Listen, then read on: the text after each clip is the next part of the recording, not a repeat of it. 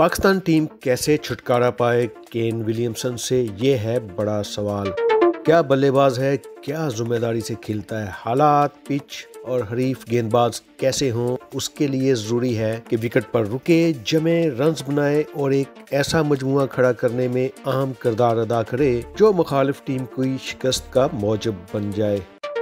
Christchurch test के दूसरे रोज Pakistan camp खुश था कि उसने 71 पर ब्लेंडर, लेथम और रास टेलर को घर भेज दिया, लेकिन ये खुशी आरजी साबित हुई। केन विलियमसन ने कमान अपने हाथ में ली और पाकिस्तानी गेंदबाजों को आराम से खेला और दिन के इख्तिताम पर 16 चौकों की मदद से नाकाबिले शिकस्त 112 रन की बारी खेलने में कामयाब हो गए।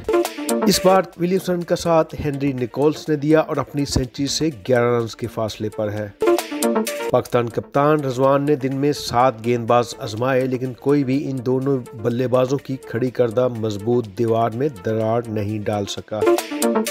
विलियमसन की आखिरी 2 टेस्ट सीरीज में ये तीसरी, पाकिस्तान के खिलाफ मुसलसल दूसरी और मजमूई तौर पर 23वीं टेस्ट सेंचुरी है। ये 11वां मौका है जब बहसीयत कप्तान विलियमसन ने 3 हिंसी बारी खेली। मैच पर न्यूजीलैंड की गिरफ्त बज़ाहिर इंतहाई मजबूत नजर आ रही है और अगर पाकिस्तान के लिए कोई बल्लेबाज बड़ी मज़ाहमती बारी खेलने की जिम्मेदारी नहीं लेता तो पाकिस्तान को सीरीज में क्लीन स्वीप होने से कोई नहीं रोक सकता।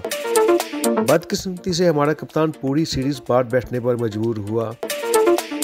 बाबर की कमी बतौर कप्तान तो ज्यादा महसूस ना की गई, लेकिन बतौर बल्लेबाज उसकी अदम मौजूदगी को सब ने महसूस किया और न्यूजीलैंड ने तो भरपूर फायदा उठाया बाबर की अदम मौजूदगी का।